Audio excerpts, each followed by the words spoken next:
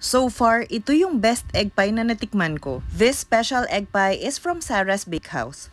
They have lots of branches already. Check nyo na lang yung IG nila for the list. But this particular one na lagi kong binibilhan is sa Robinson's Galleria. Very famous ang basque burnt cheesecake nila. Na-feature ko na yun before, but this time ang star is their special egg pie.